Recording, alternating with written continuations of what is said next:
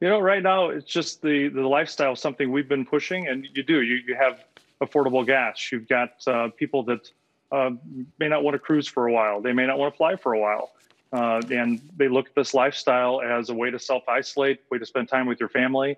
And a lot of people, we can't leave the country. I can't leave the country right now, and Right. it's a way for us to really just enjoy the United States. And in Europe, it's the same thing. They're enjoying more of their homeland, and we seem to fit the need right now. And my when at that point, 24-year-old daughter reminded me, Dad, it is the least expensive way to see America.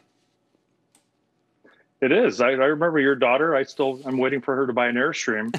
But she wants to remake it to be able to make a kitchen, a mobile kitchen, to be able to sell product like cupcakes.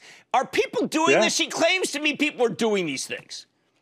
Yeah, if you look at there are several websites out there, RV Fixer Upper, Flipping Nomad, that they're buying RVs that are older and they're refurbishing them, not just Airstreams, but that is another fad, van life. So there are people that are buying older ones that are redoing them, and then people that just don't have time, they're buying a new unit and they're going out and they're using it as a workplace. It's a new thing that's happening, that people that don't want to stay in hotels but still have to travel, they might buy a little unit like this that is very comfortable, has a good workspace, and their companies are encouraging it.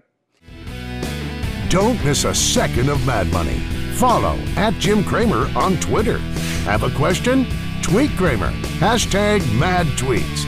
Send Jim an email to madmoney@cnbc.com or give us a call at 1-800-743-CNBC. Miss something? Head to madmoney.cnbc.com.